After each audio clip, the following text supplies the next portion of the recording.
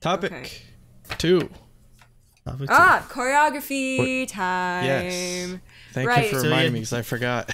No problem. Okay, let's see if I can. What a great host I am. My Yeah, so if you want to explain, so this is going to be Umu's topic, so if you want to explain what you wanted to talk about. Yeah, so I've noticed a lot lately that I may listen to a song and I think, okay, nothing's really grabbing my attention right now. I feel like a lot of empty space. It isn't really moving in any direction. There needs to be more. And then when I watch the dance, I'm like, oh, wow. It just takes the song up to the next level. A lot of times a song can really shine through how you move to it and how specific dance moves can really, I guess, expand upon how you feel the song. And so there's sometimes like Momo Land's Boom Boom, I feel like the song is really nice to listen to, really catchy, but I think what brings it character and what makes it extra catchy is the dance. For example, I might not be able to pull up the song in my head right now, but I remember the dance moves and then I remember the song. So I feel like that song and dance just really correlates with each other, and you need to have the dance, and it just really makes it extra amazing and memey.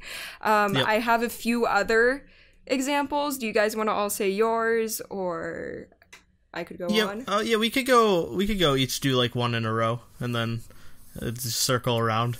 Sounds good. So for me, the first one, so this isn't like super popular song, but this is the first thing that came to mind. Well, I mean, it's probably popular, but it's fairly new, and that's why it came to mind, was something we talked about in releases last month, was Hoya's Angel. I haven't seen that. Oh, no. No, it's fine. But, so basically, Hoya left Infinite last year, and he debuted as a solo artist last month. And the song Angel, like, honestly, I can't even remember what the song sounds like, but all I can think of is the choreo. Because it was with the vocals. His vocals were amazing, but his they always made vocals him were rap all good. the time. yeah, like the song was good, but the choreo for the video was just completely insane. Because it was him with a girl, and they were doing like just like traditional choreo, like traditional dance. Or not traditional, but like you're not talking about like freaking like I don't know, just like not traditional Korean. As in like, it's like Korean like hanbok dancing, but like traditional like Western dance, I would say. Basically, they were very sexy with each other. Yes, it was like traditional R&B type dance stuff. But yeah, it was just like you don't see choreo like that, and you don't see a song that's like that based and focused on its choreo. So that was like definitely the first one that came to mind. Right, and to the fans who are about to complain in the comments, actually I have seen that. I just had to look it up and see the thumbnail and be like, okay, wait, I've seen that. Okay, going on. Andrew, you wanna? All right, so when it comes to choreography, just a preface, like I'm very much into choreography. One, I'm Filipino, so I'm surrounded by dancers like literally all the time. Like from birth, like at every Filipino event, you have the lion dance, even though I don't. Like everyone's just like in a freaking dance crew. At one point, I dated a girl that was in a dance crew and everything. So yeah, I take it very seriously, even though I'm not a dancer myself, which might be hypocritical. But this actually wasn't going to be my first one, but literally, since it just came out, like it's very much a memorable choreography, and that would be Dali by Hyorin. Like I don't know if you ended up seeing that, but it's Hyorin's first solo like venture into, I guess, like doing music, and oh my god, the choreography for that is insane. Like just hearing the song, it just sort of sounds like, okay, it's a pretty standard fare sort of R&B with trap hi-hats going on in the background, but when you see that choreography, wow. Like, I don't really know how to explain it without showing it or like showing images of it, but I'm not trying to get taken off YouTube for inappropriate content. So you just have to trust me. If you've seen it, like, you know, like the choreography on that is, it's not just like really sexy choreography. The choreography is just like very well thought out too. Like it's just like, I'd say like a K-pop choreography just is like, I'd say it's only about here, whereas like actual like choreographers like about here. Like I'd say like it's very well thought out in that basically Hyorin went to LA like for like I'd say like a couple months just to like practice like learn under a choreographer just to like prepare for even just doing that music video and this comeback. So you can tell that there was so much thought put into it, which is why I appreciated the song so much more. Not just because she looked really amazing in it. Okay, so all right, it's my turn, right? Yeah. Yes, it's your turn. Okay, so for me, mine's gonna be kind of different, I guess, in that my first one is SNSD Genie, just because for me your favorite K-pop that song is of literally all my time. favorite. Yes, And wow, dude, it's because of the choreo. No, it's not because of the choreography. I just think it makes it that much better, and that's one of the things that makes it iconic. Is like definitely the whole that thing like, with like the I leg can't even dance do it, like, is yeah. you can't do it with your fingers. But yeah, everyone knows the leg dance. Yeah, exactly. Genie. Like you'll like I remember when we were at the Card concert or whatever, and there were like I think the charades thing was Sonyoshide, so like Girls' Generation, and like Yep. They did it. was They were doing it. He Yeah. did the Genie, the leg dance. So yeah, like even the stuff with the arms, I can't do it because I can't dance. But yeah, like everything is just like the. And we're in consensus, right? What? That was awesome. We're in consensus though that the Japanese version, the Japanese music video, is infinitely better than the Korean version, right? Because it's literally it's just a dance version, and it's literally it's just a dance version. The Japanese version is just a dance music video, and the way the camera is angled is that like you're looking up at them like you're not worthy enough to look up at Yeah. So she That's definitely everything about that song is amazing, and that's why I chose it for my first thing. So All right. I see it. It seems like first round, it's really important to have choreography that's as catchy or as, I guess, intriguing as the music in order to have like a successful big comeback. So my next song is Baby Don't Stop by NCT. Is it you or just Taeyong and Ten? it's NCT U, but it's only two members. Okay. Right. Yeah. Because NCT No one knows how it is works. any people in NCT. it's fine. Nobody knows what NCT is. No, we anyways. do though. They spent 8 hours explaining on Weekly Idol. Right. Still waiting on NCT Mark. Oh my Yeah, gosh. that's what we want. We want NCT Mark, but it's everyone that except Mark. It's everyone in everyone in SM, like except all Mark. every Like artist in SM. Isuman, freaking except- Kenzie, like my everyone goodness. except Mark is NCT Mark. Yep. That would be amazing. Okay, so for Baby Don't Stop, of course, this again comes up with having the catchy move that, creates the catchy song. But with this song, there isn't much melody. Sure, we have the bass going da, da, da, da, da, da, but those are like 4 notes, and we do get some singing, but it doesn't have the thickness or motion that maybe other songs have, because like I know SM for being super experimental, especially with its thick vocal layering and stuff, and so Baby Don't Stop was incredibly minimalistic compared to other releases. And so if I just listened to the song, I'd be like, okay, there's a bass and there's some sexy, whispering going on, but what really made it for me was the dance. Yeah, exactly, because they go stop, baby don't stop, and like it's the specific words that you accent with your voice but along with the choreo that just makes it so much more hard hitting. And especially like during the fast-paced rap parts, they move their feet like it like almost teaches you how to listen to the music, because you're like, okay, this is going fast, I can get hype, or like it can create tension at this one part because they're moving so quickly, and then they relax or like they smooth it out here. And I think it just created this whole new experience for the song for me and a lot more interest. Yep. So for me, it's one of my favorite songs from my favorite guy group, Lucifer by Shiny. That's number 4 on my list. Yo, okay, hit it. So yeah, Lucifer, like you listen to it and you're like, this is a catchy song, but it's like lots of auto tune and like pretty like one note. pretty standard guy group song for 2012, 2011, whenever that was. Somewhere around there. 2010 maybe? 10? Yeah, 2010. So yeah, it was way back then, and that's like what everyone was doing, was just like that hype, like auto-tune pop. Yeah, and it just like doesn't. But then the choreo for that song is like probably some of the best guy group choreo ever made.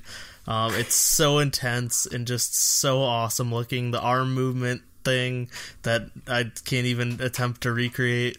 That's easily one of my favorite songs by SHINee, and it's all because of the choreo. It's also actually one of the songs that got me into SHINee because of that music video. Same. Sherlock and Lucifer were like the jams, man. Oh yeah. Go ahead. Yeah, go ahead. Oh, okay. I want to elaborate on what you were saying, because I feel like Lucifer is very much, like you said, one note and very auto-tune. So, like, sure, they layer up voices and pretty crunchy chord, but there is no extremely real big movement until I think is the chorus.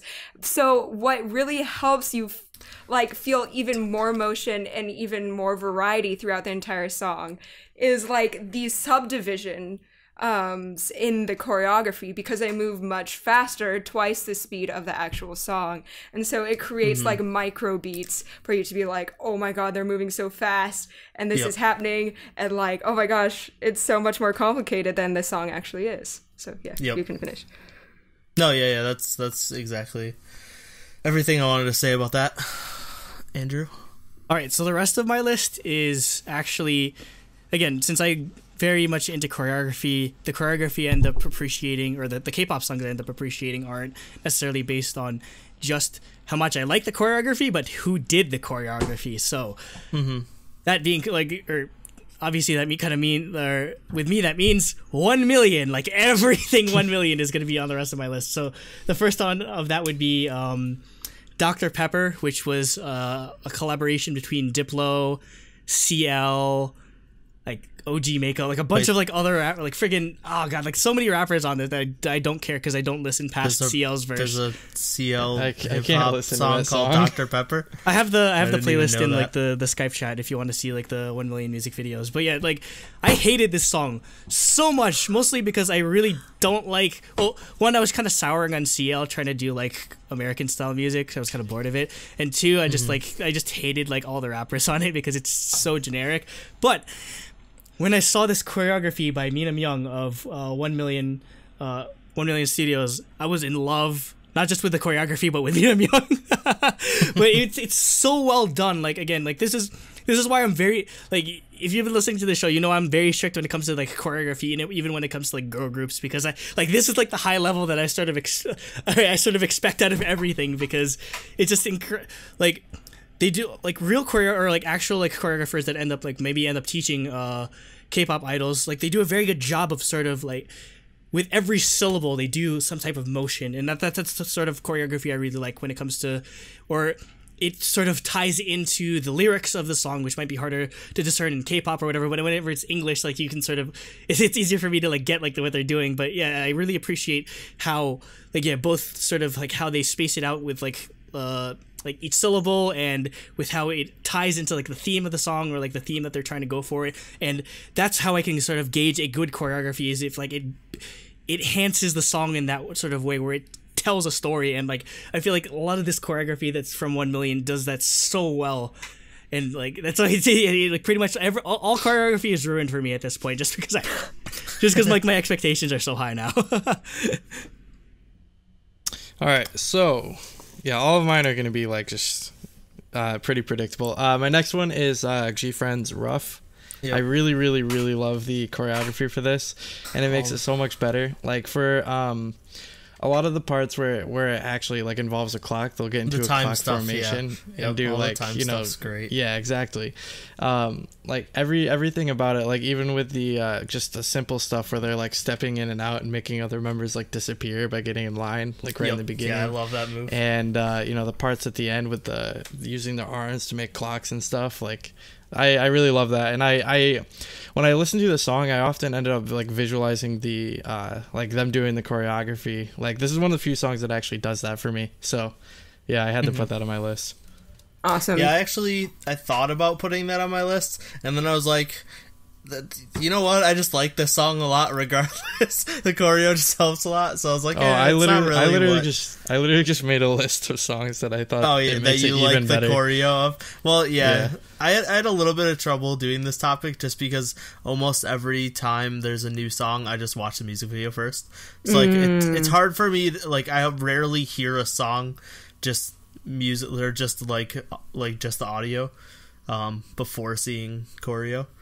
But yeah, that was definitely one of them that I was like, I just like this song a lot. I don't want to put it on the list, even though just because the choreo is good.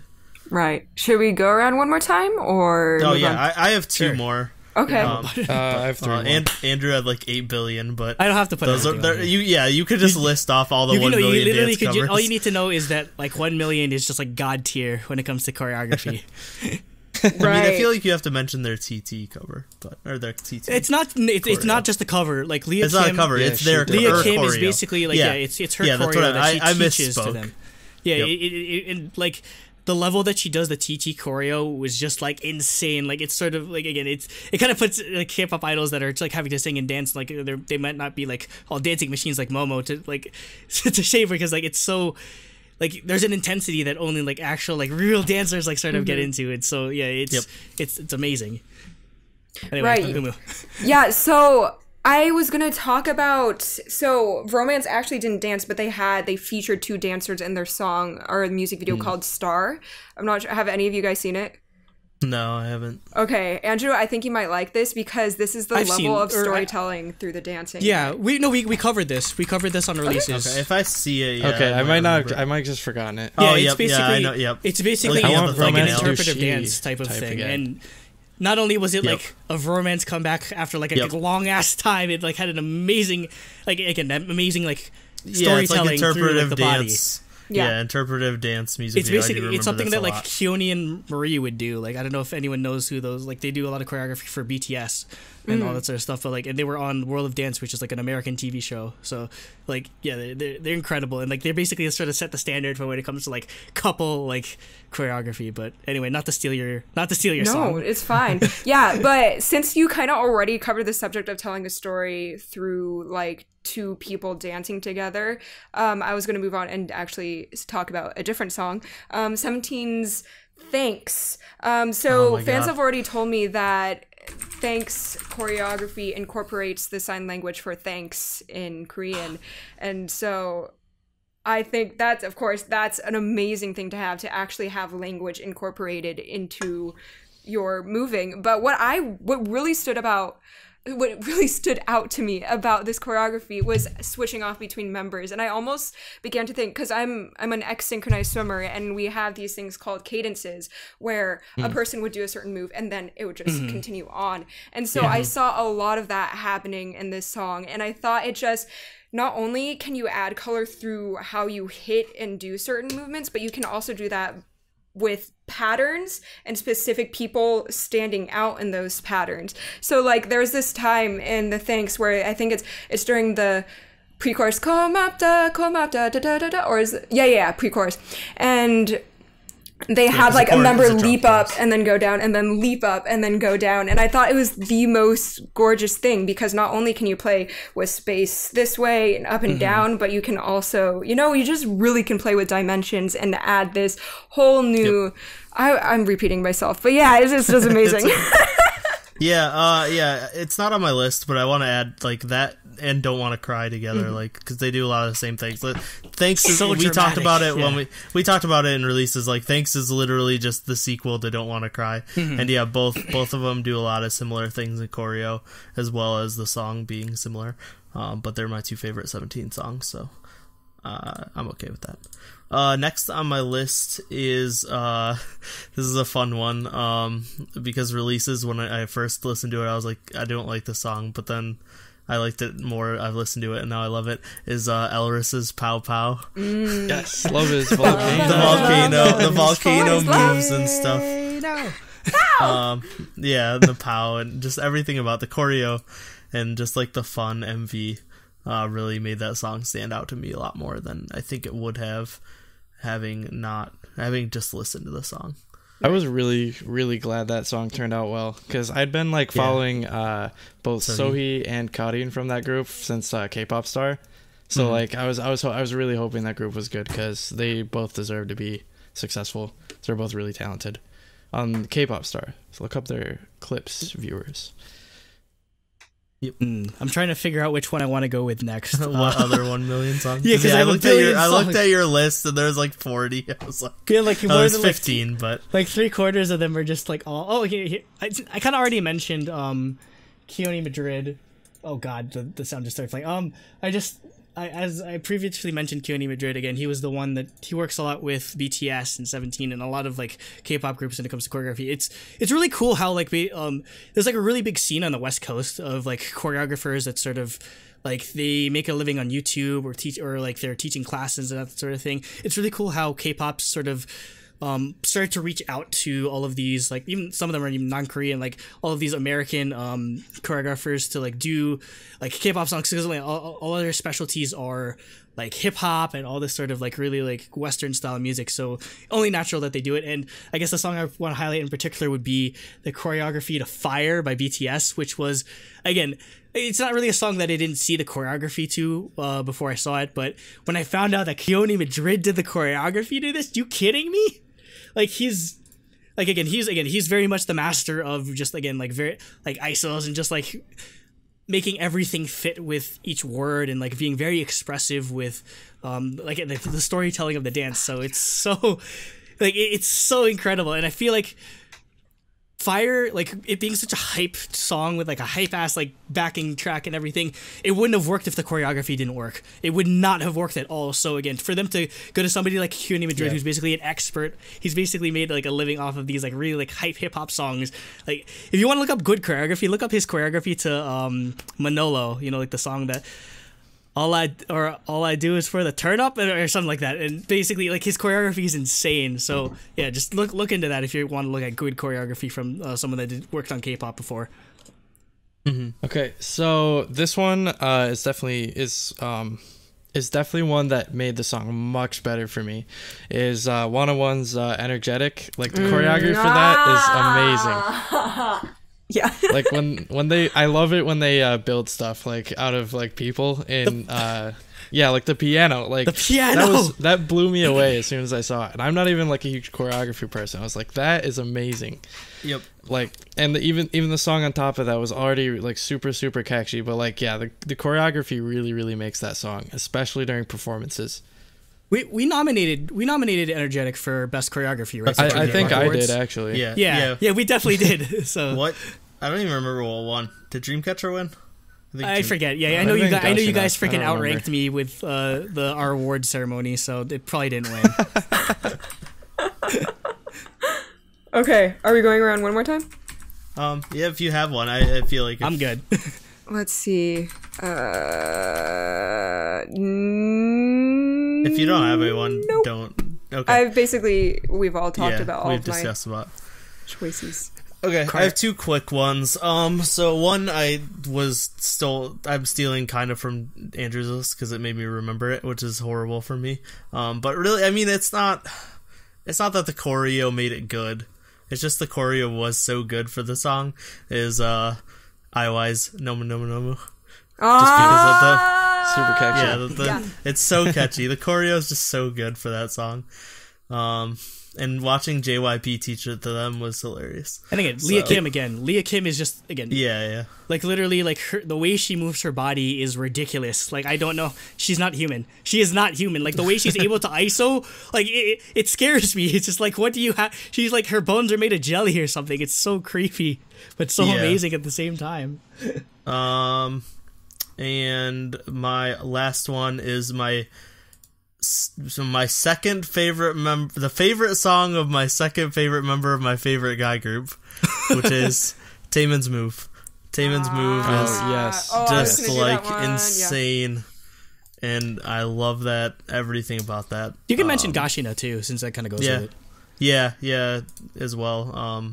Sunmi's Gashina was also very. That was a very song, another song that just became iconic with its dance. Energetic one. Okay, we split choreo. I'm looking. We split choreo into male and female, and Energetic one male choreo, and Chase Me by Dreamcatcher one female choreo. So okay, that's good. Good. Right. And then Sunmi's Gashina one solo duo co-ed choreo.